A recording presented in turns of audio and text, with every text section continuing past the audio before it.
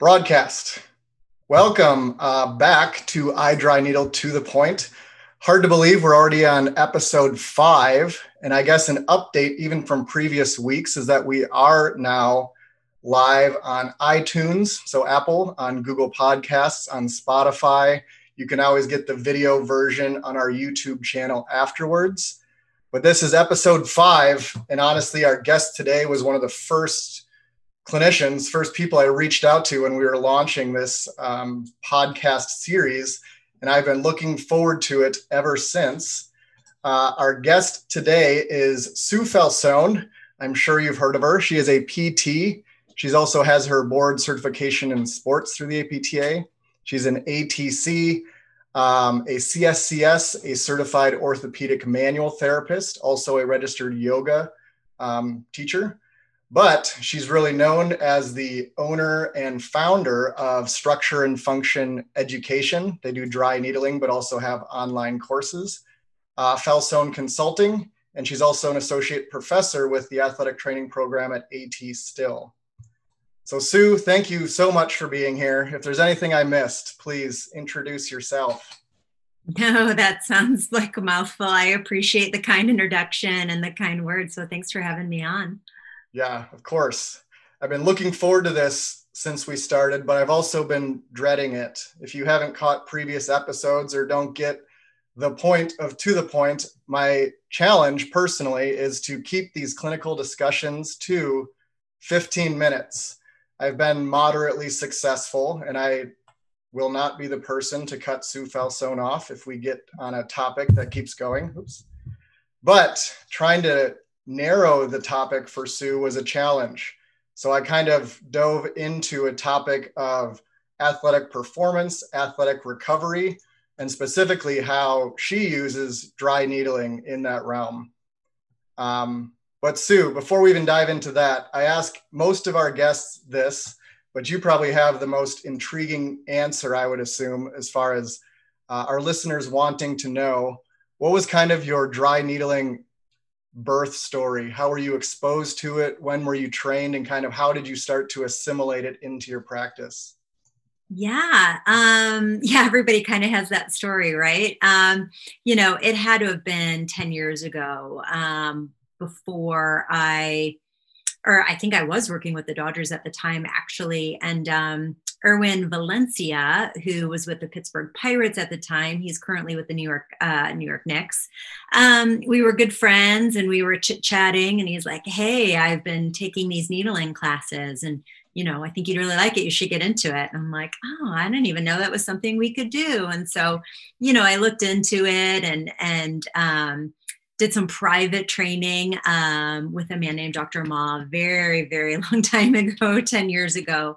And yeah, that's kind of how I started, like I said, thanks to Erwin for kind of introducing me to the modality as a whole. So a decade ago, for some of you out there who are just now first being exposed to it, I'd say we're definitely getting much closer to it being mainstream. But yeah, I love asking that question, especially to someone like Sue, because it was a much different story a decade ago as far as the prominence and even the availability of instruction. So to kind of dive into the topic, first of all, you have a very popular book called Bridging the Gap. I actually even saw today that Structure and Function launched a new online course also called Bridging the Gap. So how about you just tell the listeners, what does bridging the gap mean? Yeah, for me, I really have spent a large portion of my career in that space where maybe the athlete is no longer on the table. They've got full range of motion. They have 5 out of 5 strength, but they're certainly not ready to return to the field. And so I think during my time with Athletes Performance, I was with, they're now known as Exos. I was with them for 13 years and, just really saw that general therapy ended and performance began, and there was this huge gap between the two, right? Like just because someone can do a 6-inch step up doesn't mean they're ready to return to the offensive line. And so as clinicians, how do we get more comfortable preparing our client or our athlete or our patient or our human, right? All of those words mean the same thing to me. How do we get that person back to exactly what they want to do? And, I think getting clinicians comfortable with concepts of strength and conditioning is really important. And making friends and spending time in the weight room and really understanding what strength coaches do is really, really important to me.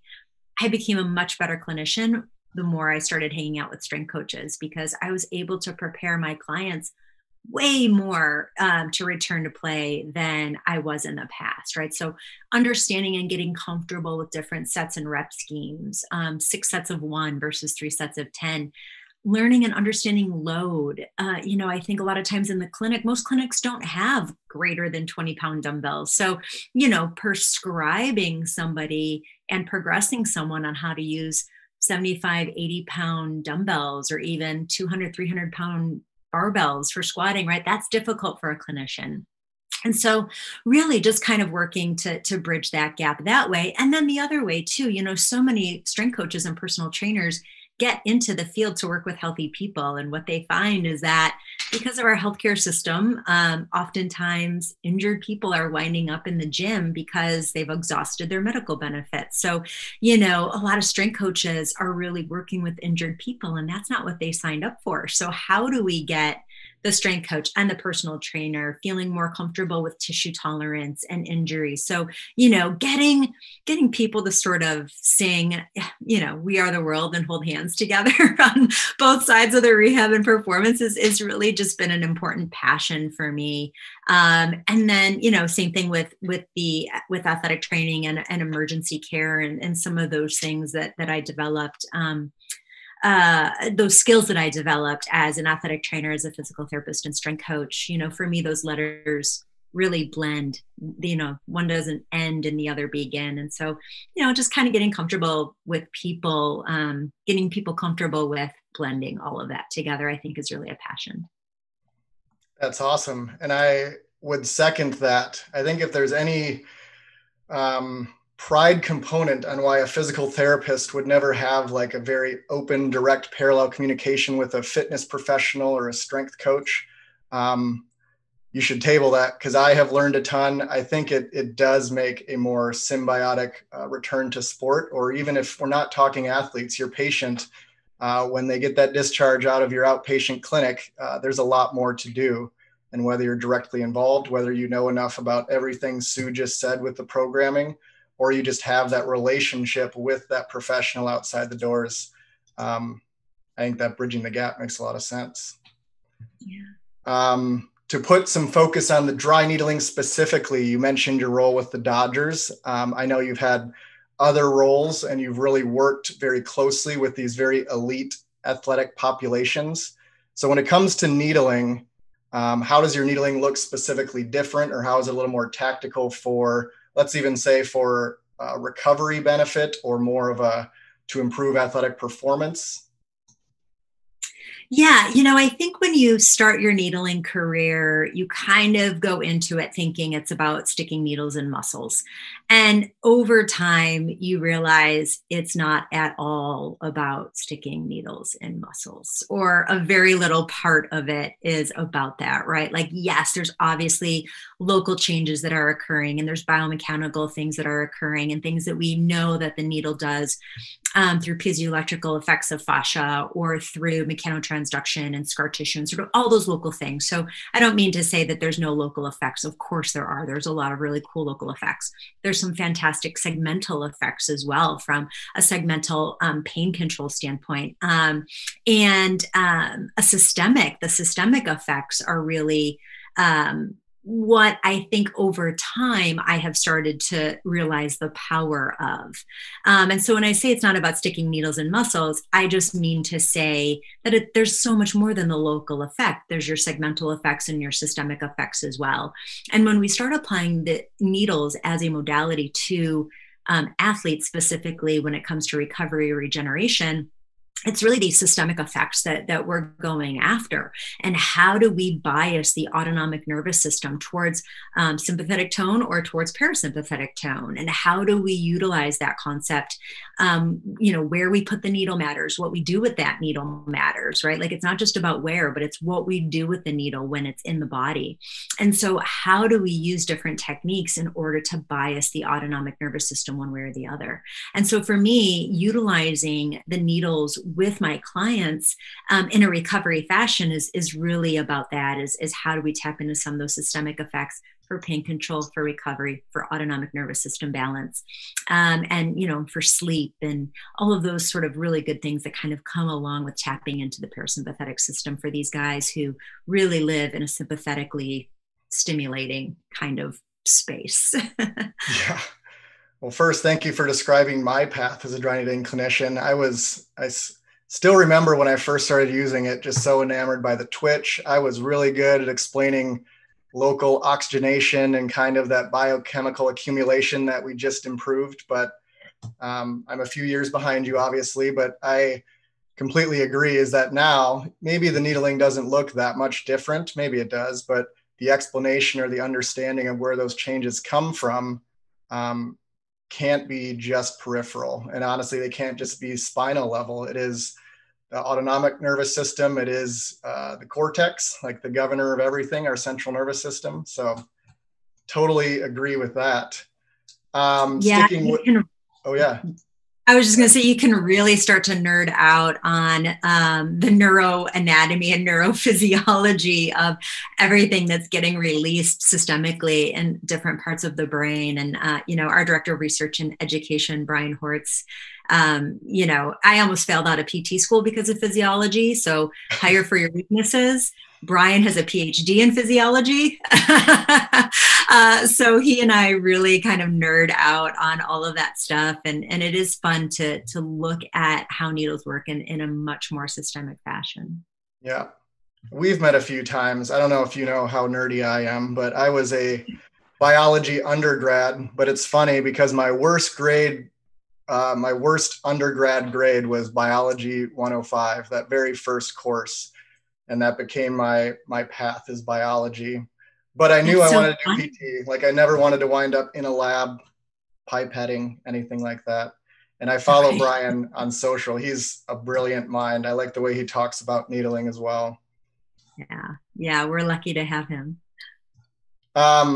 Another specific question to kind of your athletic clientele. I know you have experience. We mentioned the Dodgers, so obviously baseball, maybe more throwing athletes. You've worked with the U.S. men's soccer team. I'm sure you've worked with athletes of other sports. I know this is very general, and if I need to focus it more, I can, but how do you use needling more specifically for specific tasks or just specific athletic populations? Yeah, that's a good question. I'm lucky to have seen the in-season aspect of really every sport except the NHL. I've done some consulting in the NFL. The majority of my clients right now are NFL clients. I've consulted and traveled with an NBA team as well. And so, having the inside look at 4 different leagues, really, if you count international soccer as one of them as well, it's really interesting because so many things are different and yet so many things are exactly the same. And so, I think the first is that, these things are stressful. These guys they're traveling. We have 3 time zones in this country, which internationally, if you're traveling internationally, that's a whole nother gig. But, other countries aren't used to that. Like, the fact we have 3 time zones in this country alone is difficult on athletes from a travel perspective, from a sleep perspective, from an eating perspective.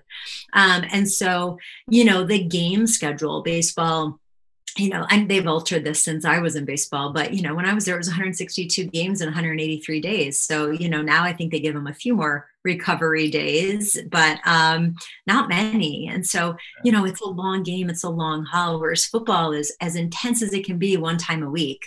They're just getting into a car accident every Sunday. And then, then factor in your Thursday night and Monday night games. And all of a sudden, sometimes they got to recover really fast. And then, basketball, sometimes it's 2 days on, 1 day off, 1 day on.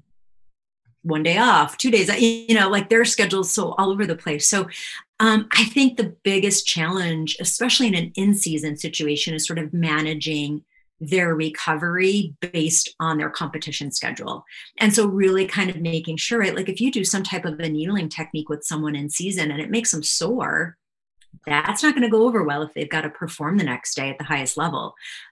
So, being very mindful of your technique, of your patient, how they respond, right? Like every patient is an individual. So how does your athlete, your client respond to the needles makes a big difference. If they're super exhausted after you're done needling them because you've really tapped into the parasympathetic and they've got to go practice, again, that's not a good thing, right? I want to do things pre-game or pre-practice that are more sympathetically stimulating versus parasympathetically stimulating after the game before they go to bed. So these are all things, again, that the more you understand the neurophysiology of needling and what different techniques and what different locations of needle placement does, then you can better apply this to your clients. In the off season, things in the off season are just a bit easier. You can take a day off, or you can manage load, or you can do what you need to do. But yeah, if you're needling people in season, there's a lot to consider there versus, hey, I'm just going to start putting needles in people every day. You really got to kind of think out what you're doing, time of day, competition, practice, the whole gig. That makes sense. And that sounds challenging. It is definitely challenging, but that's the art of what we do, right? And that's what makes it fun.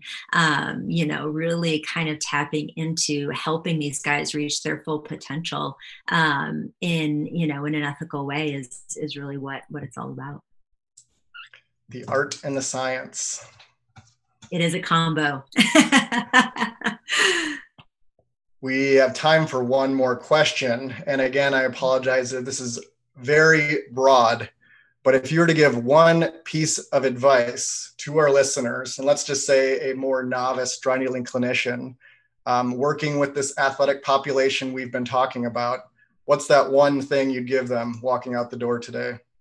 Yeah, my biggest advice to young needlers is to know your anatomy. I mean, accidents happen when you don't know your anatomy. And if you are unsure of what could potentially be on the other side of your needle, don't insert a needle into it. And there's no shame in saying, you know what, I want to review that anatomy, or I'm going to, right? Like there's no emergent needling that needs to be done. So you can always double check anatomy, double check what you want to do prior to doing it. Like I said, accidents happen when people have the wrong angle. They're inserting the needle in a place where they shouldn't be based on their level of education. There's no dangerous points. There's just inappropriate levels of education. So, making sure that your education level matches with what you're attempting to do, and the understanding the comorbidities and how that can play. Set yourself up for success. Start with the easy ankle sprains. Don't start with the person who has a list of 10 medications and 10 comorbidities, and set yourself up for success and know your anatomy, no doubt. That's excellent. Yeah, I couldn't have said it better. And that is our time. Every week, I'm so amazed how 15 minutes goes by so quickly. So I'd like to formally invite you back once a month for the next year. Just kidding. I know you're very busy, but no, your time here means a lot to us. First of all, you can follow at Structure and Function, all spelled out, no spaces, on social media. You can follow at Sue Falsone, Falsone, on Instagram and the socials. You can look for live and online courses for Structure and Function coming to anywhere near you. I know you guys go all over the US. Otherwise, if you see Sue at a conference or if she's speaking, I highly recommend attending, because you'll learn a lot, and she puts this needling in such a wonderful context. So Sue, thank you again for your time.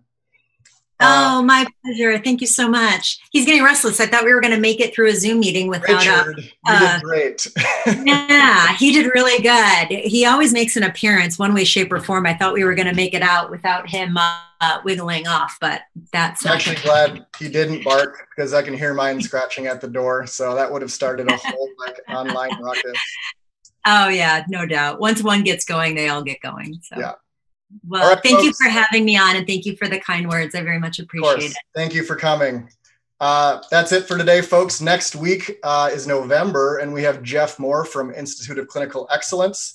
Honestly, there might be a little infusion of dry needling, but if you ever met Jeff, it'll be all big picture. Where are we currently with PT, and where are we going? So you won't want to miss that.